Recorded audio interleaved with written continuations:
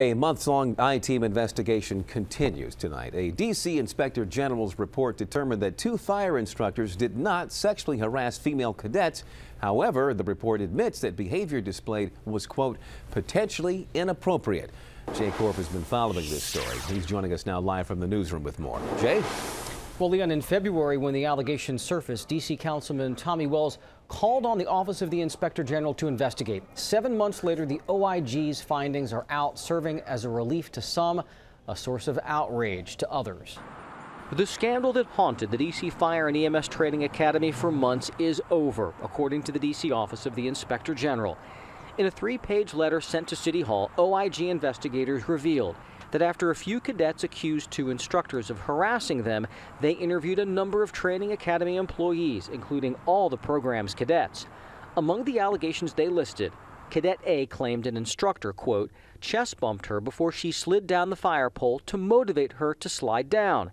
Cadet B alleged an instructor, quote, put his hand on her shoulder and stroked her hair and neck while telling her he liked her hair.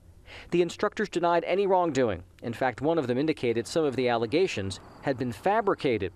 The document ended by stating there was a, quote, lack of sufficient evidence for OIG investigators to find a basis to conclude that the conduct, while potentially inappropriate, rose to a level constituting sexual harassment. Councilman Tommy Wells called for this investigation. It's absolutely unacceptable for any type of sexual harassment in our government, and I won't tolerate it. But he is satisfied with the findings. They took action. I'm satisfied by that, and certainly if any of the complainants want to come forward and talk to me, to my office confidentially, they're able to do that as well. But at this time, they haven't, and so I feel confident that this has been dealt with. Months ago, we spoke with a parent of a non-harassed cadet who heard the stories of harassment from other female cadets. Wednesday, that parent said she's, quote, disappointed in the findings, adding, quote, it's unfortunate for the victims to know that this can happen and nothing will be done about it. According to the OIG's report, the fire department did take action against one of the instructors, recommending a 3-week suspension without pay, but a fire department spokesperson declined when we asked tonight to say where the instructors are now stationed or if they'll return to their positions at the Fire Training Academy.